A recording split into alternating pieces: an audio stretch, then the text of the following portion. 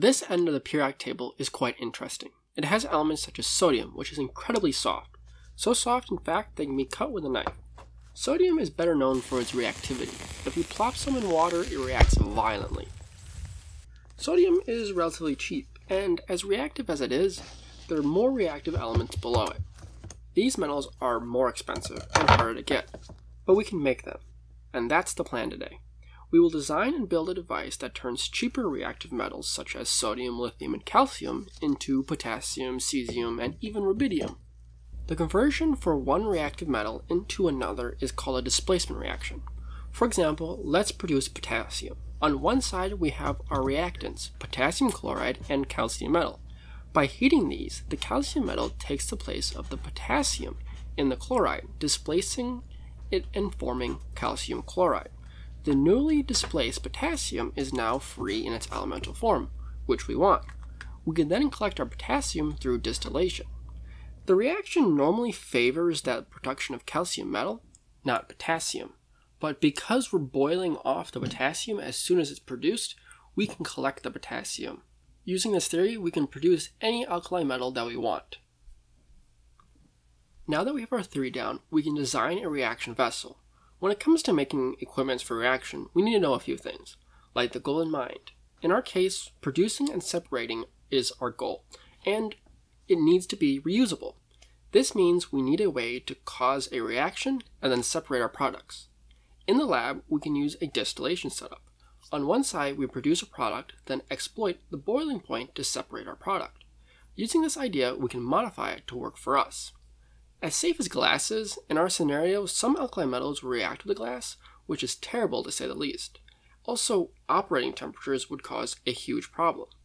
This leaves metal as a good option. Metal is strong, won't crack on us, and it's non-reactive to our reaction. We can use iron or an alloy to improve our vessel strength. For this purpose, I will use stainless steel. It'll do the job excellently. The steel chrome alloy allows for non-reactivity, thermal resistance, and reusability. Stainless steel is commonly used in piping, so common enough that it can be bought at hardware stores. In one visit, you have almost everything you need to produce this reaction vessel. Here we have our parts needed for our reaction side. We have a pipe cap, a pipe, and a flange.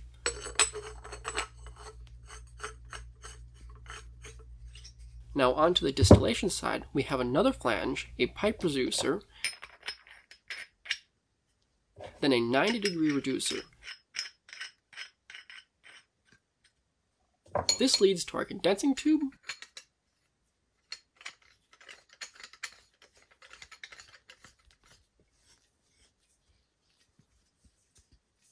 which then goes into a T-fitting.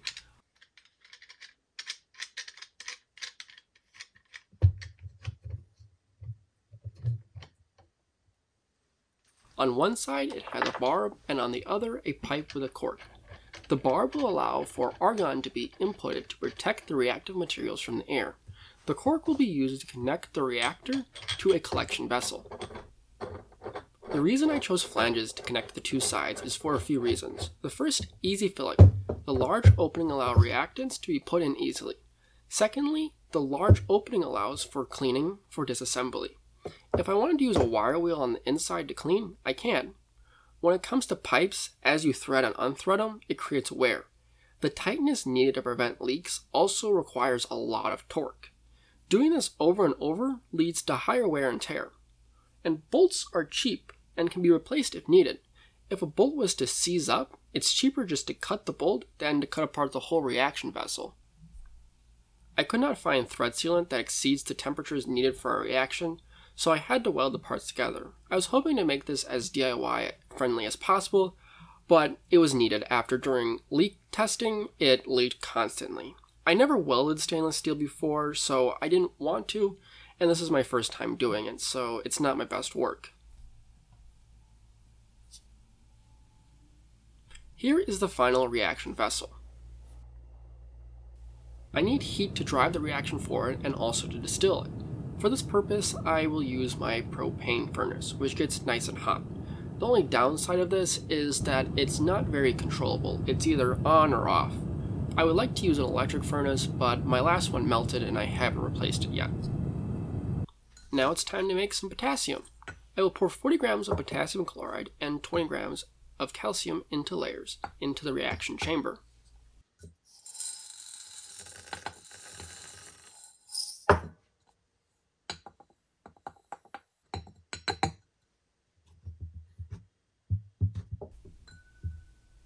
The system is then purged with argon.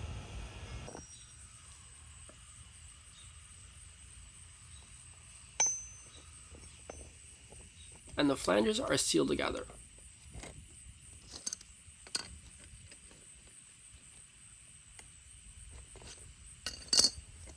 It's now time for heating.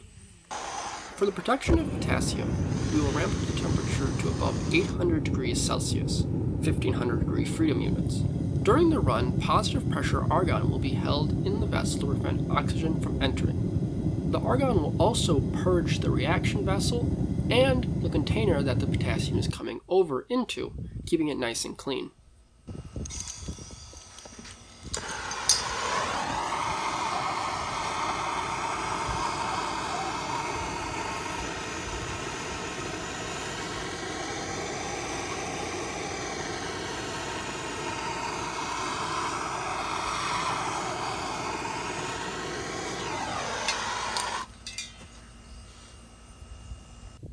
Soon after heating, we see potassium come over. We want to keep the condenser cool enough to condense the potassium vapor, but warm enough to keep it as a liquid. Solidification will clog the tube, which could cause problems. The nice thing about argon is the potassium is shiny and will remain shiny as we collect it.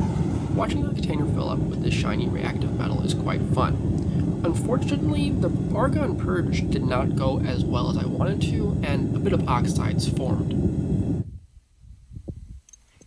After a while, the reaction started to slow, eventually stopping. This means the reaction is done. By no means the potassium that came out of here is the yield that I was expecting.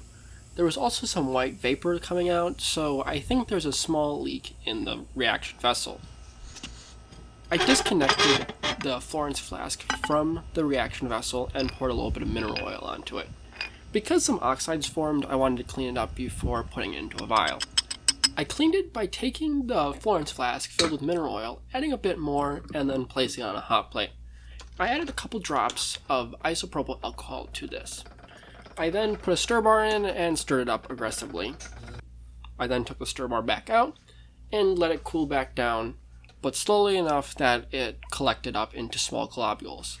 It took way too long to collect into any large globules, so I just poured it out once the small ones solidified. I took a pair of tweezers and pulled out the small globules and put them into a vial, and then topped it off with mineral oil. Here's our final potassium. Yes, it does react with water quite violently. The reaction vessel held up quite well, but we can see that there's some rust and some coloring to the material. This is because of that leak I was talking about earlier. I'm thinking this can be fixed by grinding down the flanges a bit more and tightening the bolts much tighter. There's a lot of small modifications to this vessel that I want to do, and as it's experimental, I still have a lot that I want to change. I've only done about 3 tests with it, so I've learned a lot in those tests, and I want to modify a bunch of it so it makes better alkali metals. In the next video, I'll use it probably to make cesium or rubidium.